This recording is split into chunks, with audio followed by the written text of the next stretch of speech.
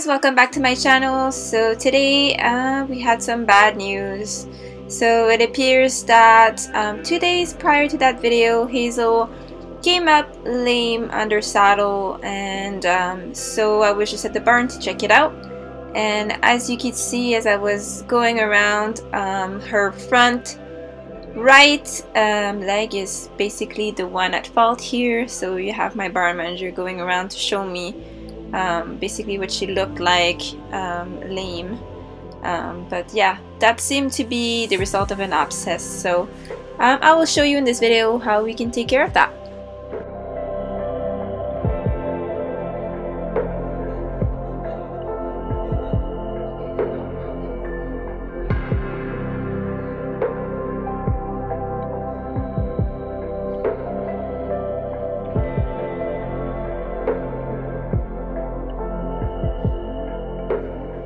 So the first things first is to get a nice bucket of warm water, and I have two here just because it is October and it is getting pretty cold.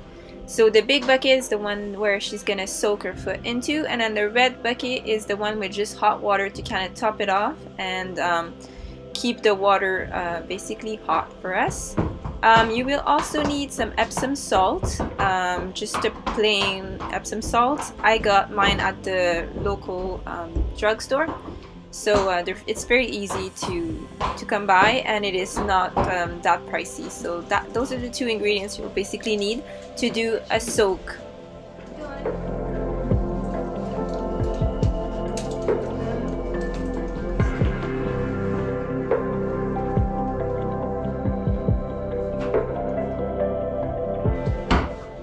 So the first thing you will need to do is to pick up their hoofs and clean them really good.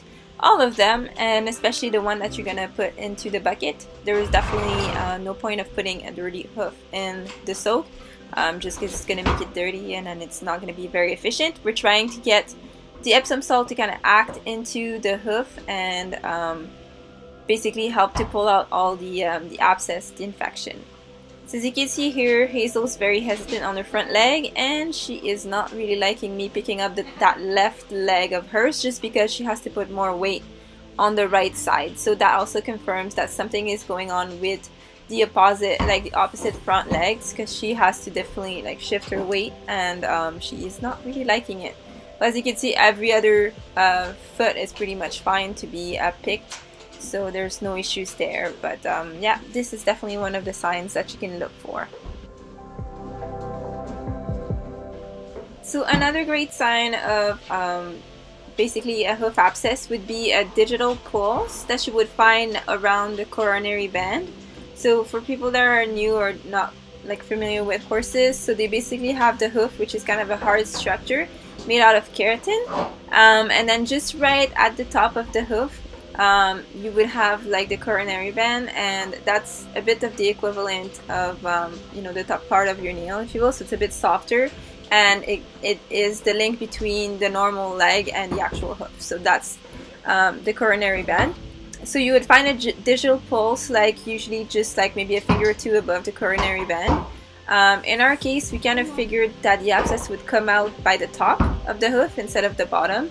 It's always better if it comes out by the bottom, but sometimes depending on how the issue is and how the infection is, it is possible that it comes out at the top. So the next step was to put the leg into the little bath that we made. So as you can see, Hazel doesn't really mind. She put her leg straight in it and then just kind of stayed relaxed the whole time. And I decided that I would groom her at the same time, just to keep her calm and quiet. She really loves grooming, so I don't see why, you know, it would have bothered her. So just to keep her kind of happy, and she has to basically soak this hoof for a little bit in there. So that's why, you know, it's always good to kind of make them happy. Some owners give them treats. In my case, she really likes grooming, so we're just gonna go with that.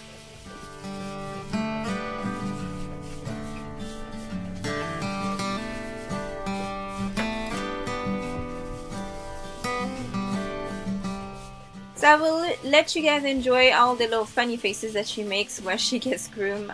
She seems really happy, and the point is just to get her like kind of relaxed, like I said. You really want to put that leg in the bucket for as long as maybe 20 minutes, and you can do it once or twice a day depending. But yeah, in her case, I think I did it twice. That was the second time I actually did it with her, and she's doing pretty good. Sometimes she does wobble around and move around a little bit just because she likes to be groomed at a certain spot, and that's why she kind of moves. But you really have to keep it in this warm water for about 10 to 20 minutes and keep that water warm. Really important.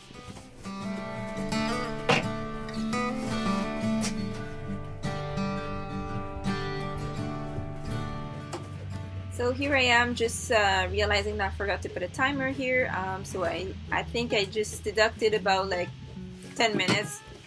So I set it up for another 10 minutes just to let me know when it's time to remove that hoof out of the water.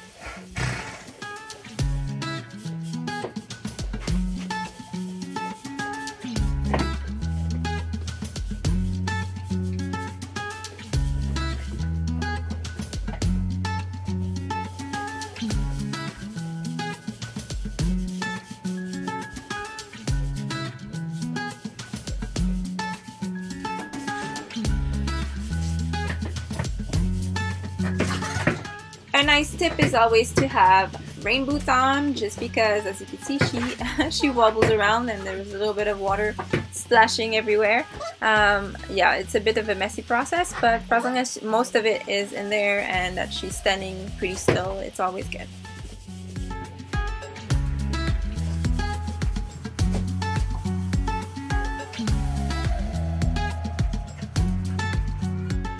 So once the soak is over, I have my barn manager here helping me put some poultice on.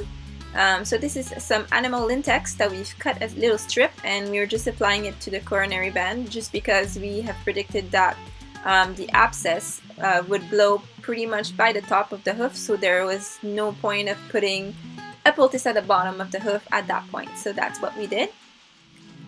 So we just secured the little poultice bandage with duct tape on both sides, and then we will secure it with some vet wrap all around the hoof.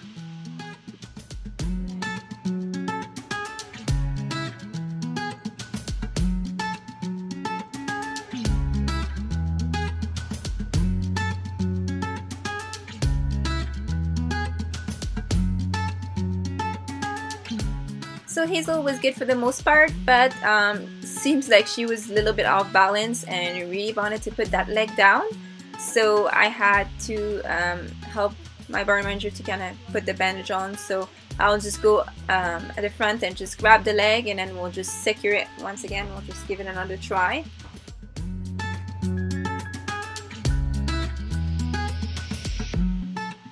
So after securing the poultice once more with some more duct tape, we proceeded with the vet wrapping, and you can just really go into like a next kind of pattern and just wrap around the whole hoof.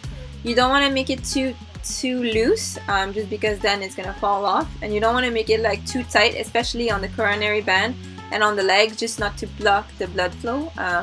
So it's really like you do it as tight as possible on the hoof, and then on the actual skin you want to be a little bit more, give it a little bit more room. If ever you've done it a little too tight, what I do sometimes is I just cut the part of the vet wrap that's actually too tight, and then I would secure it with some duct tape on top just to kind of make it a little looser. You want to be able to kind of at least insert like one pinky in there to make sure there's enough room and enough blood flow.